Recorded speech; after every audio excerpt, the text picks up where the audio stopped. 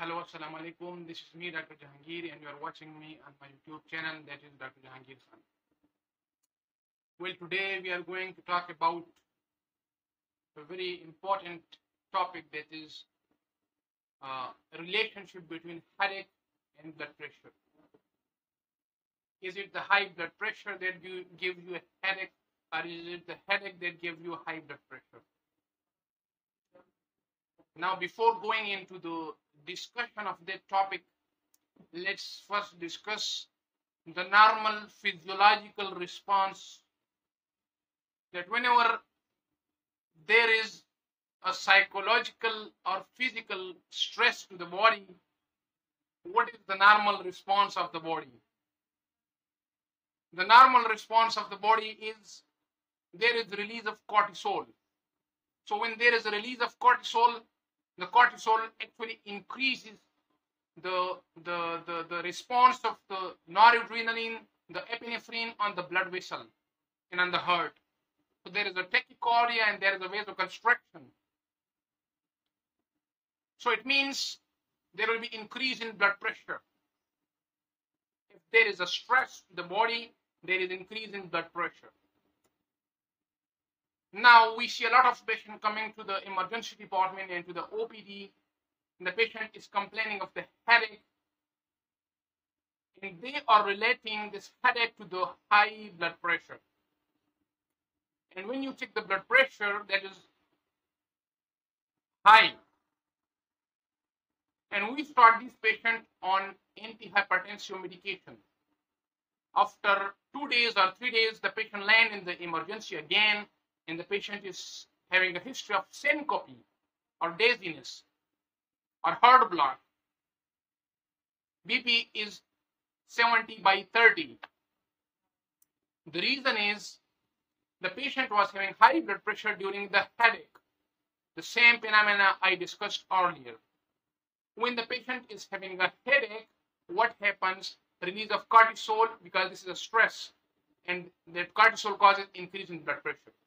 So when you medicate these patients for the high blood pressure that was secondary to the headache, they will land after a couple of days with the low BP, hypotension, and syncope. Now, contrary to that patient, if there is another patient who is already diagnosed case of hypertension or high blood pressure, if that patient presents with the headache, then there are chances that this headache is caused by high blood pressure. Now, if high blood pressure can cause headache, it can cause you other symptoms as well. It can give you malignant hypertension. There is only one condition that is called malignant hypertension. So in malignant hypertension, you can have a headache, but there are other signs as well. It can cause hypertensive, encephalopathy, the patient is unconscious, or the patient is drowsy, and the patient is not feeling well. And the patient eyesight is weak because it can involve the artery, the end artery of the eyes. It can involve the heart. The patient can have MI. The patient can have renal involvement. But that is already hypertensive case. That may be because of hypertension. But the real problem is the patient is not hypertensive, that comes to OPD, and he is thinking that this headache is caused by blood pressure, and they by himself or herself medicate. So the self-medication over here is a very dangerous thing.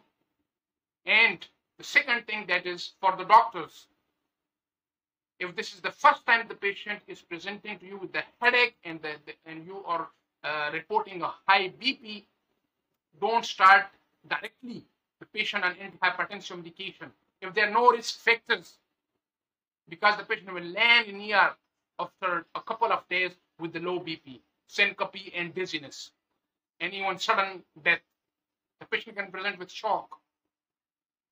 So the bottom line is, if the patient is having headache and high blood pressure, and he is not previously hypertensive patient, check the BP 2 or 3 times whenever the headache subsides.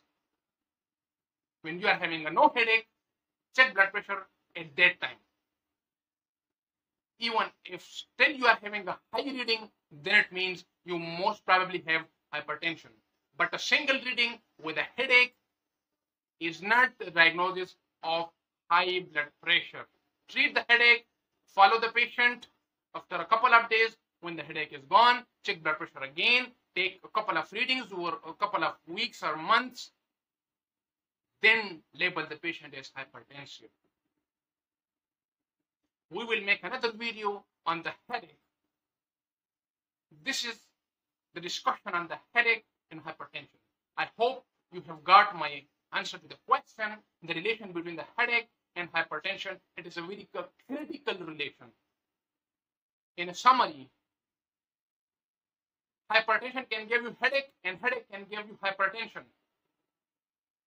But if a person is not hypertensive previously and he is having a headache and there is a single reading of hypertension, most probably this headache is giving you a high BP reading. So treat the headache, check the blood pressure after a week or two when the headache is gone. If there is a normal reading, it means you are not hypertensive. Thanks for watching. Please do subscribe my channel.